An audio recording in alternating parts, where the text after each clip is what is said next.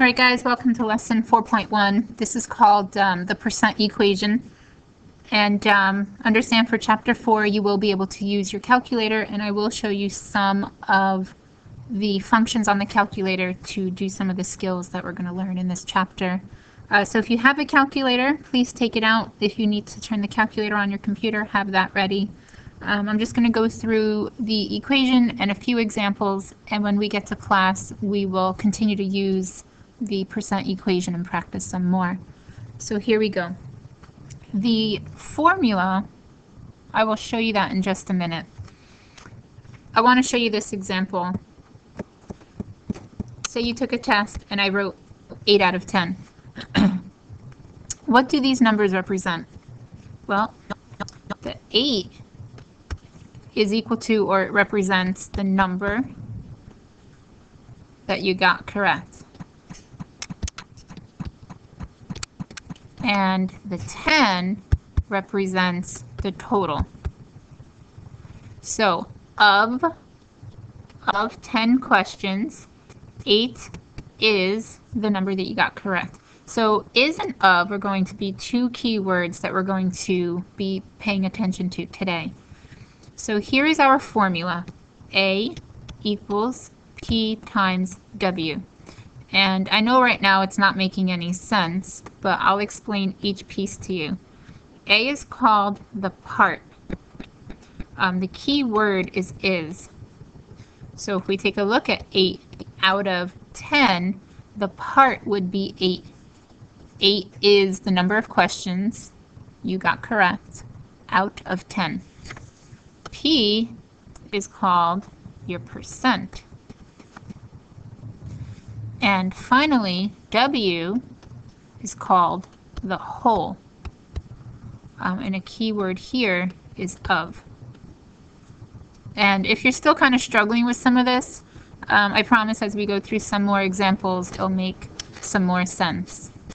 So of 10 questions, of meaning total or the whole thing, of 10, 8 is the number of questions I got right. So if we use this example, we are able to find our percent. Now I know there's a bunch of other ways we could answer these questions, but this equation is one way and you are expected to understand and use this model. So 8 is our part, so that's going to be our A. We don't know the percent, so I'm going to put a P, times the whole. The whole is 10. So what we have here is 8 is equal to 10p. Well, how do I undo this multiplication here? How do I undo times? Well, the opposite of multiplying is dividing. So we're going to divide both sides by 10 because we want to isolate the variable. 10 divided by 10 cancels, leaving me with p. P equals 0.8. But 0.8 is not a grade. So what I actually need to do now is take 0.8 and convert it to a percentage. So if I take 0.8 and convert it, I get 80%. What we did is move the decimal twice to the right, or mathematically we're taking 0.8 and timesing that by 100. Here's another example. So let's start with the formula. A equals P times W. And here's something you would see. What number is 24% of 50?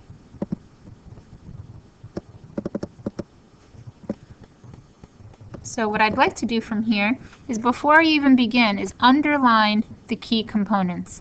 What number is 24% of 50? Could you notice how I keep seeing these keywords is and of? This is my percent, so I'm going to convert it to a decimal, 0.24. I moved the decimal left 2 places. Of 50, meaning out of 50, what is the number of questions I got correct? So of is my W, it's the whole. So I am looking for A. A is the piece that's missing, or the part. So how many questions, it's asking, how many questions did you get right out of 50 to get a grade of 24. So we're going to take all this information that we just discovered and we're just going to plug it into the formula. So this is how we do it. I don't know A because it's saying what number. So A equals, I need the percent. And if you look over here, my percent is 0.24 times, I need a W. So if I go in here and look, my W is 50. 50 is the whole.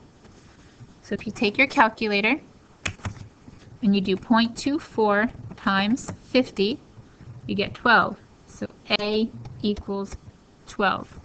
What does that mean? If you took a test, that had a total of 50 questions, the number that you got correct equals 12, and you got a grade of 24%. All right, next example.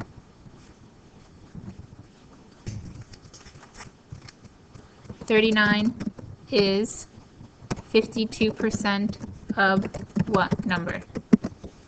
Okay, so we want to identify our keywords here before we begin. I will always do these questions just the way I'm showing you by breaking them down. 39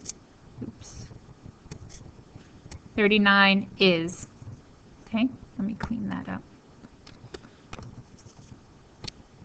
39 is, then we have 52% of what number?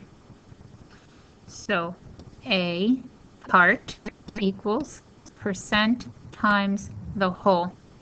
All right, and if you keep looking at P and you're thinking that's the part, to this day it takes a lot of effort to remember that P is percent, so don't feel too bad.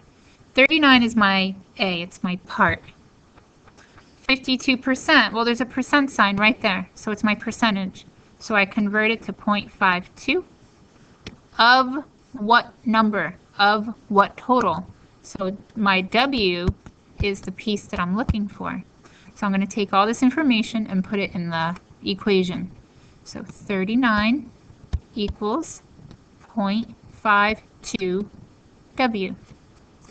So what I want to do is I want to isolate this variable. I want to find out what W equals.